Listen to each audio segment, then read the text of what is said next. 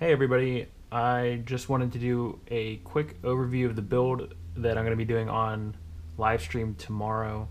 The live stream is either going to be on YouTube or on Twitch. Not really sure yet, but there will be an announcement on the Plex subreddit and as well as the Plex Discord and my Discord. And I'm going to try to get that out tonight with this video. I will also update this video with the link for the live stream. Just not sure whether I'm going to do on YouTube or Twitch right now. It's going to be whatever is more popular, what people think I should do. So anyway, this is going to be a quick overview of the hardware for the $135 build the build guide that I just recently posted on the Plex subreddit, with a couple changes, but they're pretty minor. So if you want to take a look at that, I'll put a link in the description and you can kind of reference that as we go along. And I'll just outline a couple of the changes I made and why. So for the motherboard, this motherboard is a little bit different than the one that is in the build guide. This one's the Supermicro X8 SI6-F.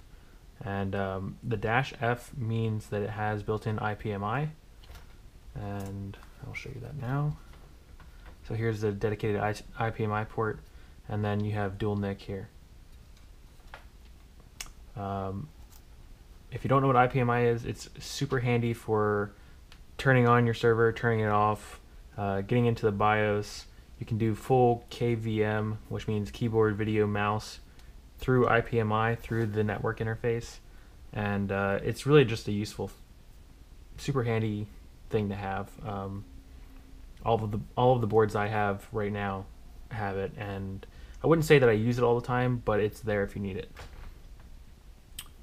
This board differs from the other one in the build guide because it also has onboard SAS via a Broadcom 2008 controller, and you can see the two SAS ports here, as well as 6 onboard SATA, which I believe the other one does have. It either has 4 or 6, but that's still the same.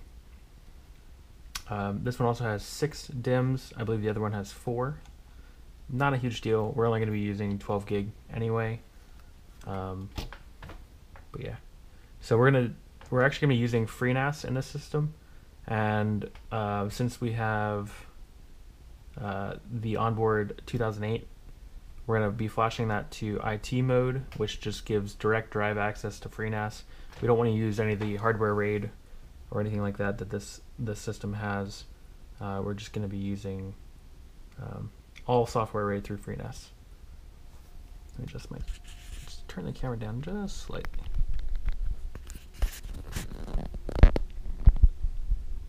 All right, and we have 6 2-gig sticks of HP branded Hynix RAM.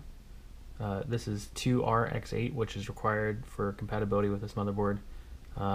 These are PC3 10600R, which means it's registered, and it's ECC DDR3. So we'll have 6 sticks, 6 DIMMs, 12 gig total. Should be more than enough for the amount of hard drives and everything that FreeNAS requires. CPU that we chose was the Intel X3450. It's an older Xeon, socket 1156. It is the second highest model available for this. There's the X3460, X3470 as well. This one's base clocked at 2.66. Let me see what it boosts up to.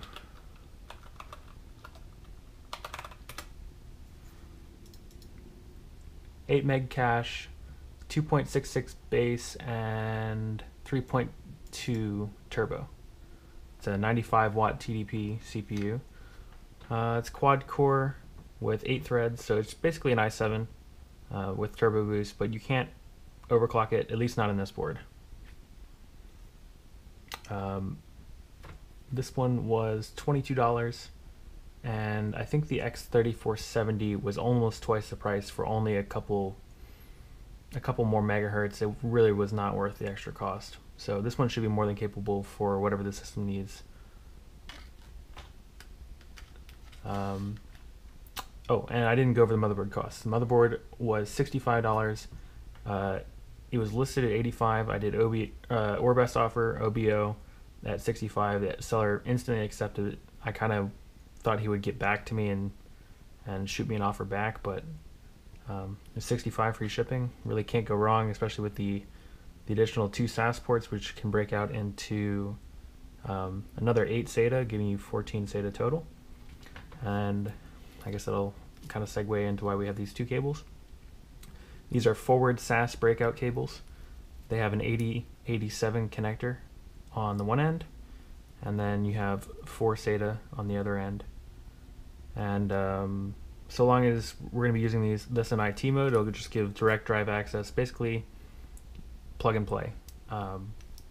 So we can do 14 total drives natively just from this board without adding in a SAS card, HBA, RAID card, anything like that, which I think is pretty neat. Speaking of FreeNAS and storage, FreeNAS runs, I guess is installed and runs off of a flash drive, so you don't actually need a hard drive or solid state drive to install the OS on.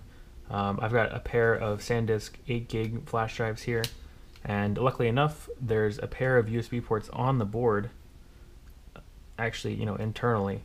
So we'll just plug these 2 in here, install FreeNAS onto the one, and then what we'll do is we'll mirror to the other, so that in case one fails, which I really doubt it would fail, you'll always have, or not you, but the system will always have like a RAID 1 bootable disk, so it can boot off of either one.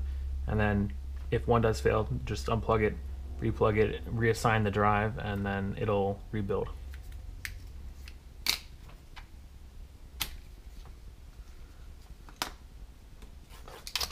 The CPU cooler is a different model than the one I recommended in the build guide. The one I recommended in the build guide was just like standard type i5, i7 CPU cooler with the push pins. And unfortunately, I had one of those, but this board has a backplate that is pretty much super glued on, and that's not necessarily a bad thing. It just means that you can't use the push pin style coolers without taking this backplate off.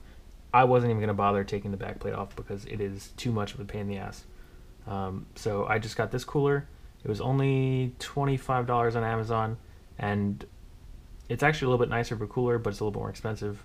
But it'll mount right up to this backplate. I don't even need to modify it, and it's good to go. And you can tell that this thing's pretty heavy duty. I'm not going to risk damaging the board just to get this backplate off. But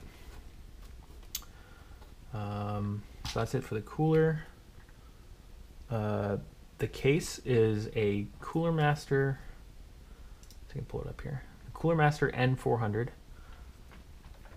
The N400 has 8 hard drive bay support natively, and 2 5 1/4 bays that can be adapted into 3.5 bays via these brackets here.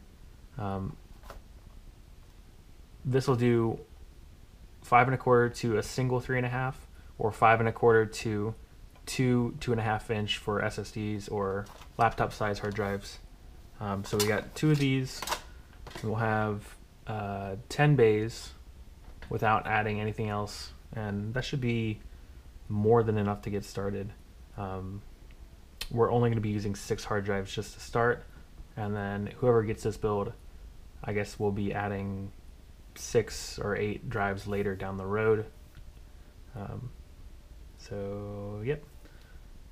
Speaking of hard drives, there are 6 Refurb Hitachi 3 terabyte drives, and these particular ones I got from Refurb for Less on eBay. These were $49.99 each with free shipping. So $300 in hard drives, and there's 6 of them, which gives us, quick math, that gives us 18 terabytes. 18 terabytes raw, and I need to talk to the client for this build, but from what I recall, we're going to be doing RAID Z2 in FreeNAS, which is essentially RAID 6.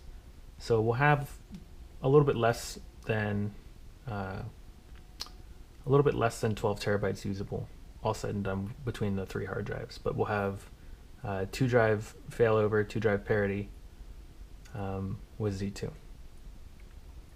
And the other things that I don't have on my desk right now, obviously the case I don't have here.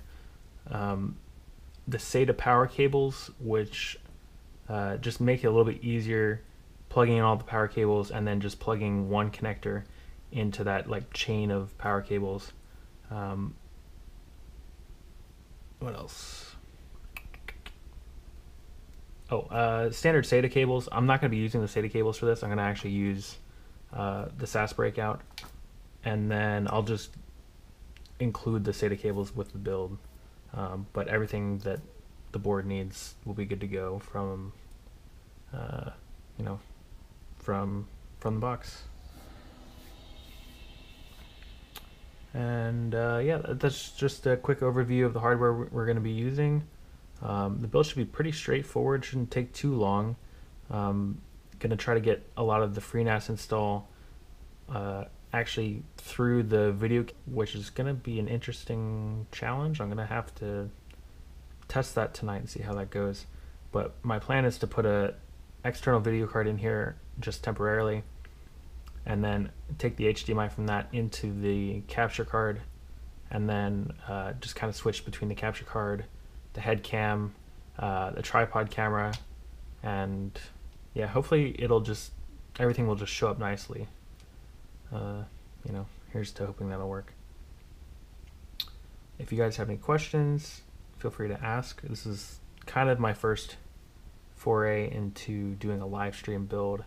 I thought the hardware overview would just be a nice little intro, so I don't have to go over as much during the stream.